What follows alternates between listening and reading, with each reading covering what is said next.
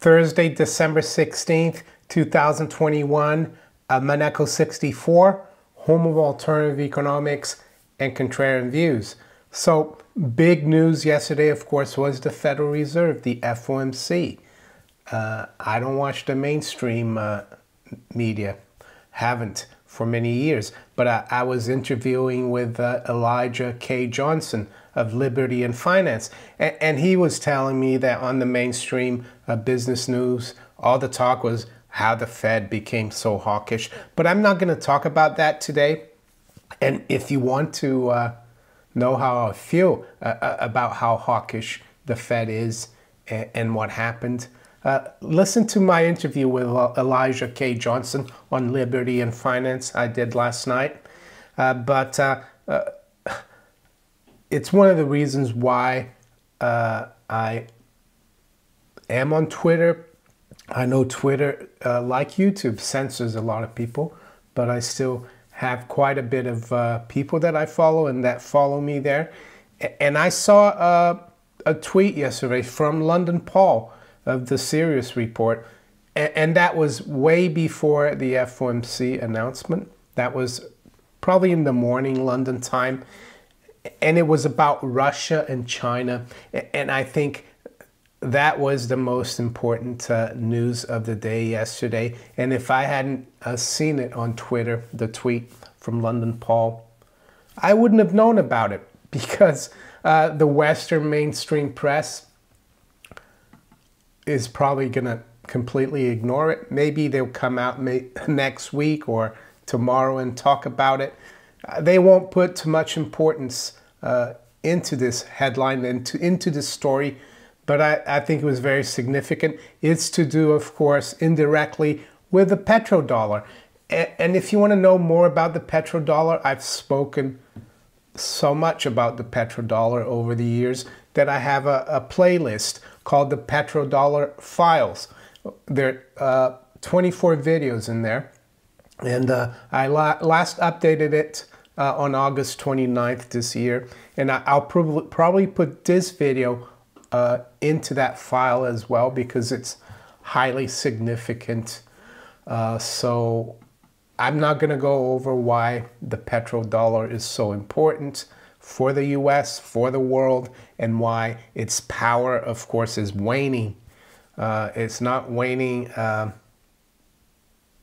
suddenly, of course. That's the whole reason behind the word wane. It's not disappearing like very quickly. Some people have asked me, oh, you're saying the petrodollar is going to go, and it's still around. It's still, the dollar is still being used. But it's a process. It's not overnight. It's not done overnight.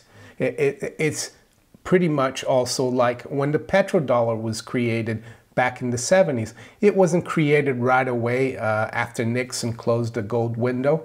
It took a few years for the American leadership to get together with the Saudis and come to an agreement. And that was probably by 74, 75, I'd have to say.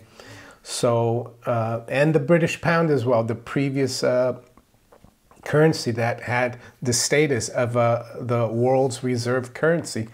That didn't disappear overnight after World War I. It was still highly significant even until the 1960s. Australia, for example, was still part of the sterling area up until I think 65 or 66. Australia didn't have an Australian dollar until then. It used sterling. So that's the way we have to look at it. So what's this story? Well, I've got it from RT, not surprisingly, not from CNBC or Bloomberg or the FT.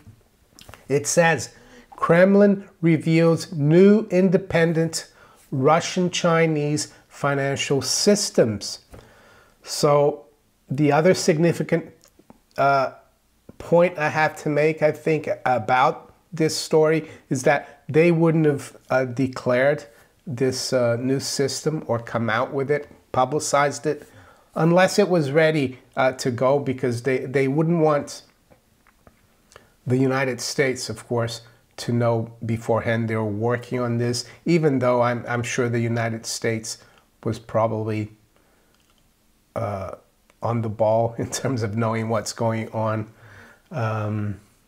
Or maybe not. Who knows? Maybe this is a surprise. But London Paul thinks this is one of the most significant pieces of news. And people will look back at this maybe a little bit like the gold window being closed on August 15th, 1971. So this was December 15th, 2021, the day that the FOMC came out with its decision as well. So let's go through the story here. It's by Lila Guest from RT.com. Russia and China will develop shared financial structures to enable them to deepen economic ties in a way that foreign states will be unable to influence. The Kremlin has announced following talks between the country's leaders. So, foreign states will be unable to influence.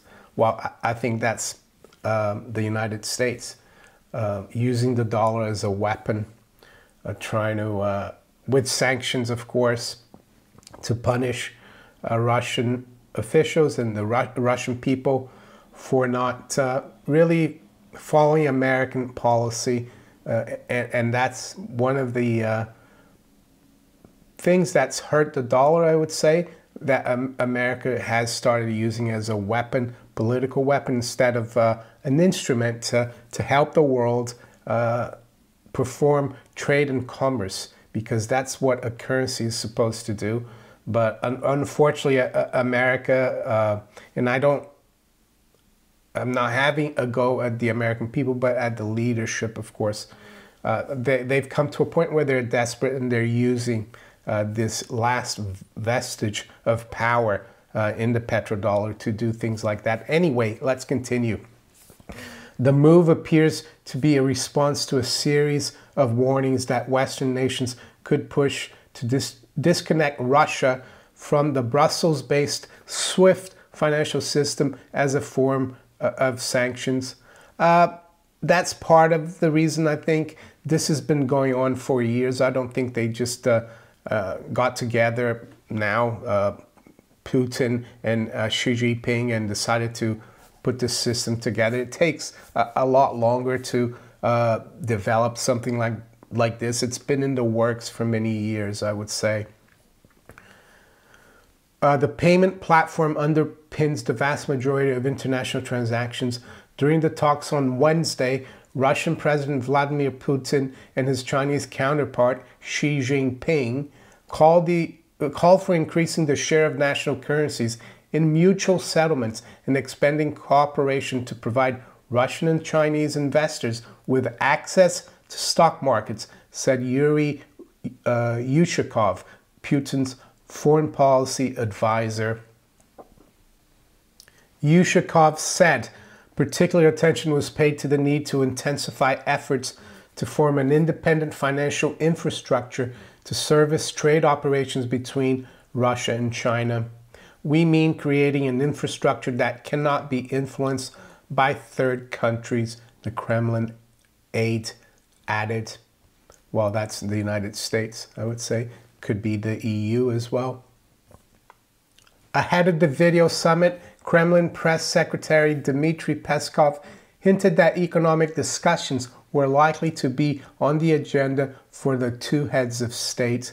Both Russia and China are set to be increasingly looking to move away from using the US dollar as the main currency of international trade, instead using their own denominations to underpin the booming volume of Moscow-Beijing trade.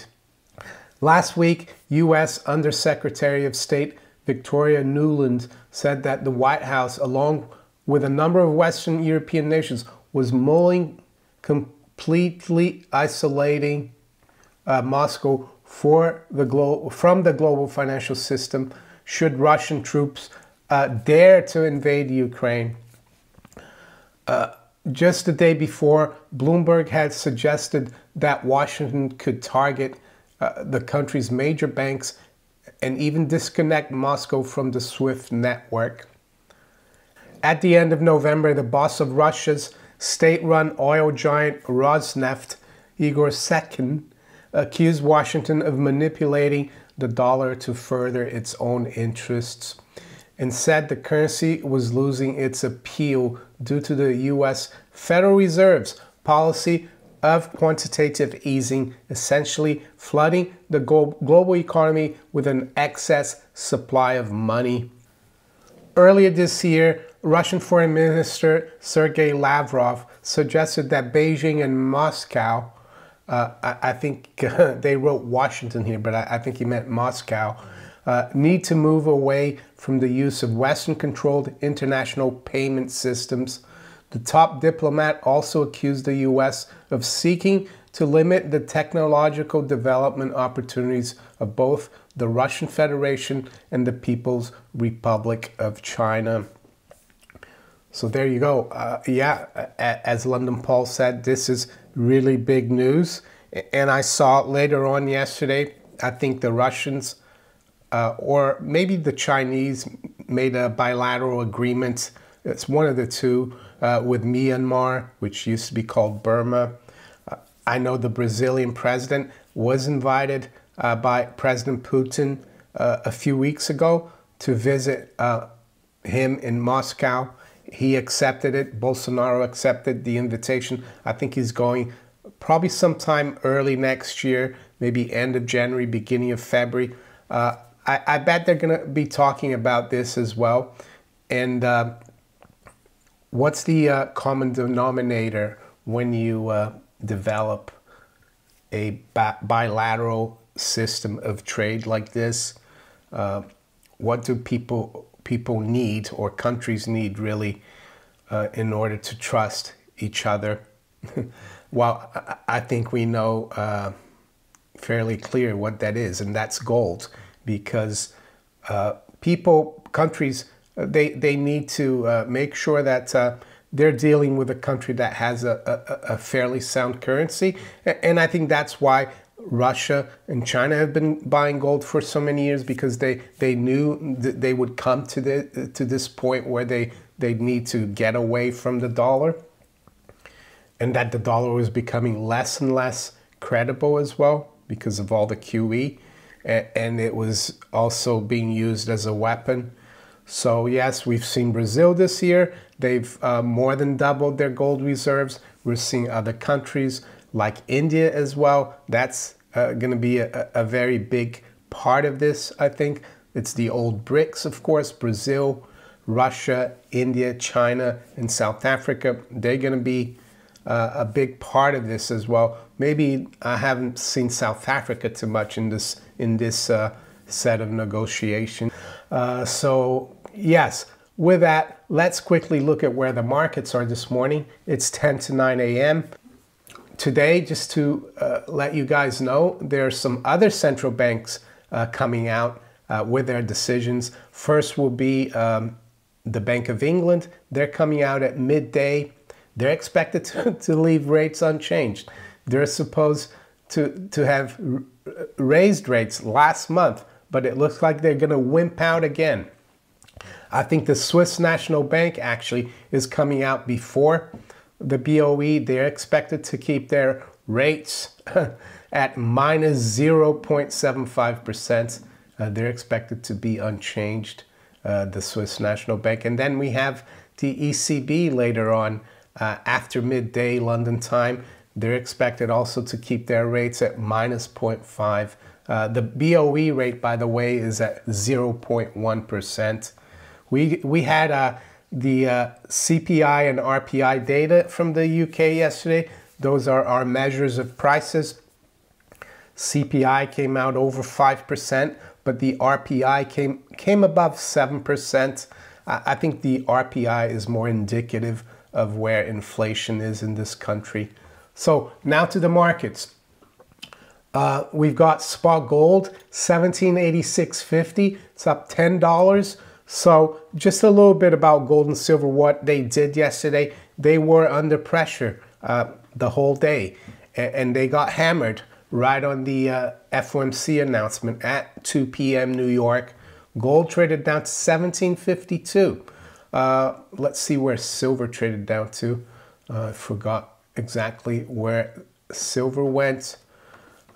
Silver went to 2143. So things look pretty bleak at that moment. The mining stocks were getting hit really hard. They did recover at the end of the day as well.